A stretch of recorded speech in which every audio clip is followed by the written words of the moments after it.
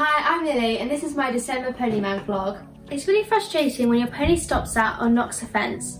There are a few simple exercises that you can use to help your pony stop this. Today I'm going to go out to the arena and show you some of these exercises from this month's Pony magazine, and hopefully you can try them at home and see if they help. Using canterfoils can be a perfect way to help you nail your pony's pace.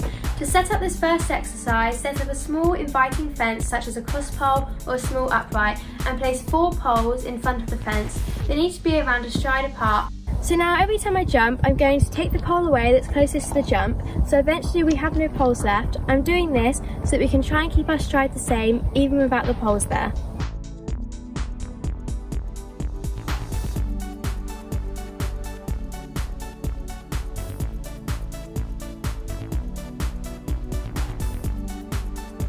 This exercise is about using a placing pole to teach your pony the correct takeoff point.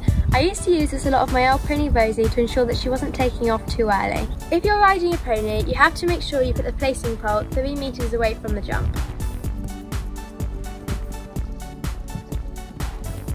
You can also place poles after the fence to help steady a pony that rushes. It's because then he'll have to concentrate on the pole after the fence instead of just rushing off. You need to make sure that when you do this, you stay sitting up after the fence to keep your pony balanced.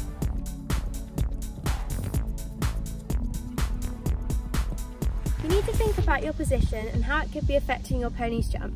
When you're going up to the fence, make sure you allow your pony to go forwards even though you might be feeling nervous. Keep your weight central so you don't go off balance, and allow your pony to stretch its neck and round its back over the fence. The next exercise is about using guiding poles to ensure that you're straight into your fences. Start with both poles on the top rail of the fence. Make sure they're quite far apart to begin with so you get your pony used to them, and then gradually move them closer until they're about 1 meter apart.